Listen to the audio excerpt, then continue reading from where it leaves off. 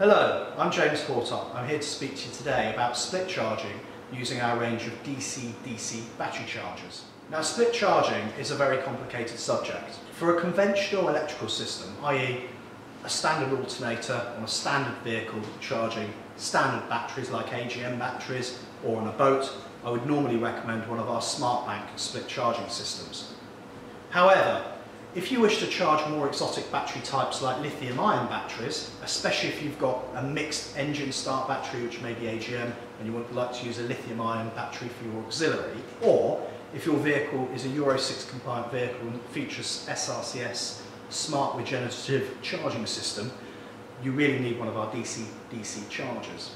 Now, before I get into the individual features and benefits of our DC-DC chargers, it's quite important to understand why we would recommend these in the case of a Euro 6 vehicle or a vehicle which has got a lithium battery fitting. So to understand that, we need to know a little bit about a standard charging system. Now, a standard charging system features an alternator, as we've just said, with an output of about 14.4 volts. When you start the engine up, the output is continuous at 14.4 volts. So from that, what we can do is we can trigger voltage sensitive relays, battery combiners, etc. And the way that they work is that you fire up the engine battery starts to charge, it reaches a trigger voltage, we then connect in the auxiliary batteries, both charge up together, and then when you start discharging the batteries, they will disconnect so that you can fully discharge your auxiliary battery without compromising engine startability on your engine battery. Now, when you're trying to charge batteries of different technologies, the AGM battery requires very different charge voltages to the lithium battery in the rear of the vehicle, and that's why you can't connect them together in a standard split charging system. In the case of a Euro 6 vehicle, the alternator works in a very different way. As well as the alternator on board the vehicle, there are various other things that will generate power, usually things on rotating parts of the vehicle like the brake discs, brake hubs, and so when you hit the brakes, generators on those will generate a very high amount of current to charge batteries. By doing that, that means that the alternator doesn't need to be running, it saves several horsepower and saves fuel. The problem is that when you hit those brakes, those brake hubs generate very high current and high voltage, but for a very short period of time. It's got to go somewhere, and it needs to go into the chassis battery. So the engine ECU and the OEM engine manufacturer system keeps the engine battery at a low state of charge on purpose. And it's not unusual to see, even with the engine running, voltages on the chassis battery of 12.5, 12.6 volts continuously.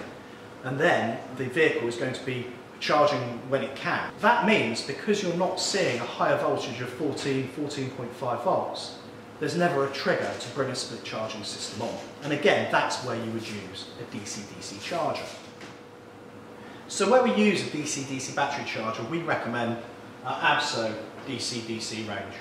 These units are available in 3 different types. We do a 12 to 12 volt DC-DC charger rated at 30 amps continuously or 50 amps continuously. We also do a third unit which will take anything between 12 and 24 volts input and give 24 volts output, which means that you can use it to charge a 24 volt auxiliary battery bank from a 12 volt engine system.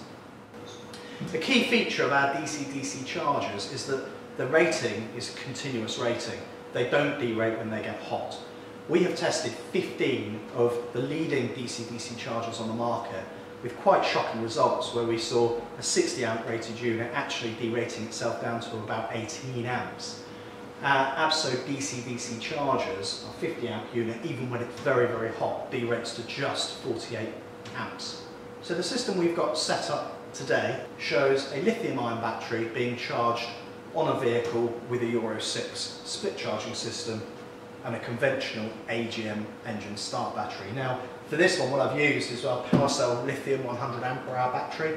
This is actually subject to another YouTube video that we've done, and also one of our full river, full throttle, pure lead engine start batteries. Now, this little battery here is capable of sitting in a freezer overnight and jump starting a full transit.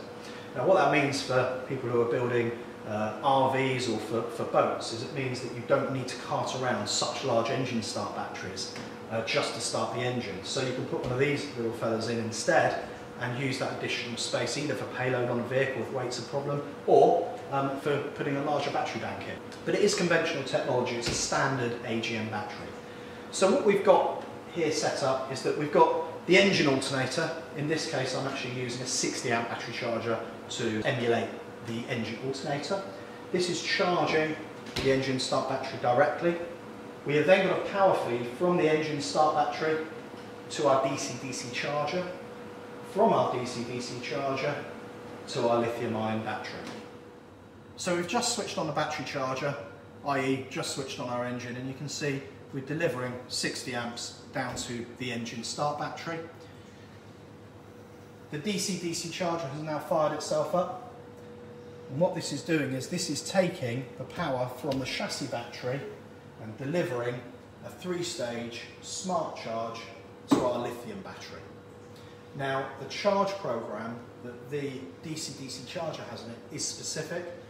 It can be set up for lead acid, AGM, gel or lithium batteries, and we also have a custom program on it so that if you have anything a little bit more exotic or your battery requires a very specific charge profile, you can set it up in the DC-DC charger. So it really is as simple as that. We've got a positive input to the DC-DC charger, we've got a positive output from the DC-DC charger.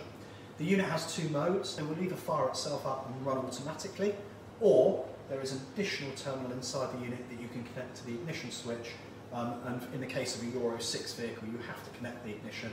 So when the ignition switch is on, it arms the unit, and when it senses that the power in the engine battery is sufficient, it will fire up and start charging the auxiliary battery in the back. So looking at the connections inside the unit, I'll just take the front cover off. You can see within that we've got a positive input from the engine battery, a negative from the chassis, and then we've got the positive out to the auxiliary battery. Now you'll also notice there's a couple of extra wires that we've got connected here. The first is a temperature sensor.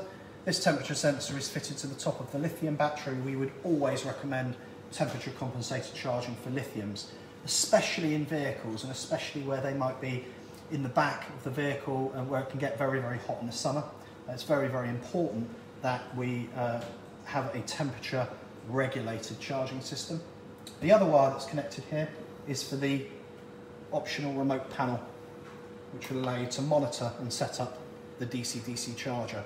This is more really suitable for boat use. People would like to see that on their chart table. On a vehicle, generally, people want a fully automatic system. You'll also notice 2 other wires, these small positive and negative, and you may have noticed the solar panel. This is one of our semi-flexible solar panels that's suitable for both use on an RV, a work van, or indeed on a coach roof of a boat. They're designed to be walked on. This is a 100-watt panel.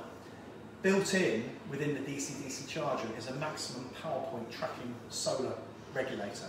Now that regulator can deal with solar panels of up to 500 watts, so you can put quite a large array on the roof, and your DC-DC charger will look after that as well. So it means it's one less box, one less piece of electronics you've got to fit.